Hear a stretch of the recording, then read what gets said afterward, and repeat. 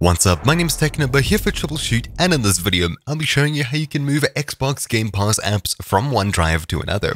This also applies to normal games and programs you installed from the Windows Store, but this video is mainly going to be focusing on the Xbox Game Pass, as that's what most users are going to be using when they're trying to move large games from one drive to another.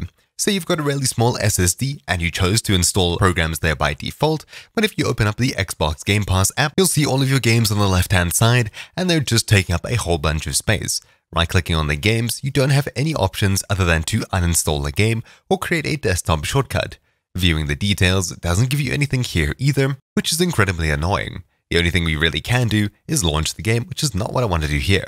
So, how exactly do we move it off of one drive to another one? For me, luckily I installed these on a drive that's rather big. This one over here, E drive. As you can see, I've got the Windows apps, Windows packages, WP system, and WU downloaded cache. As far as I know, all of these folders over here, including program files and program files 86, were all added by installing Windows apps through the Xbox app. And of course, opening up Windows apps, we have all of the games over here. How exactly do we move these very large files from one drive to another? All of these games over here are taking up a massive 780 gigabytes. So let's get to moving to a different drive. I'll be moving to, say, G drive just as a test. So what do we need to do? Well, first of all, make sure that the game you want to move is fully up to date and ready to play or open.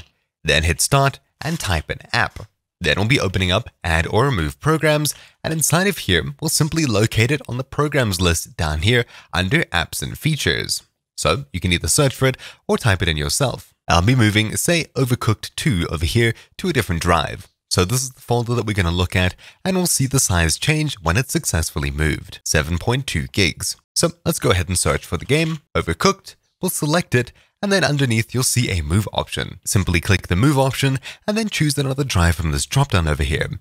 Again, I'll be choosing G drive.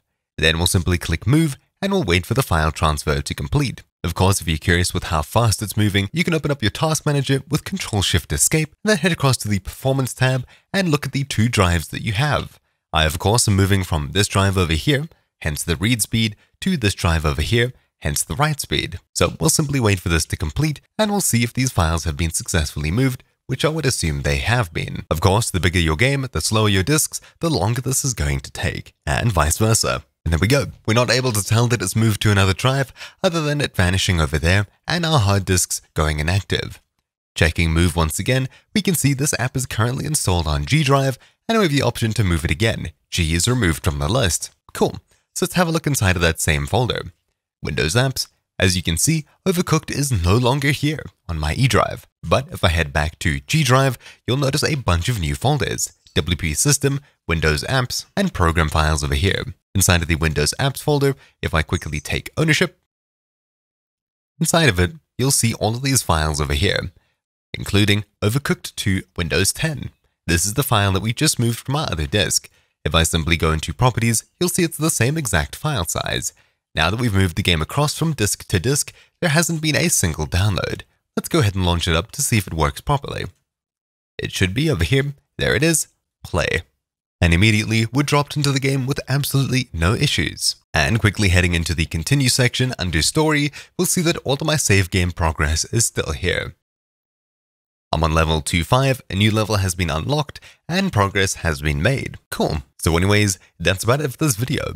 Hopefully you found something useful in it. My name's been Technober here for Troubleshoot, and I'll see you all next time. Ciao.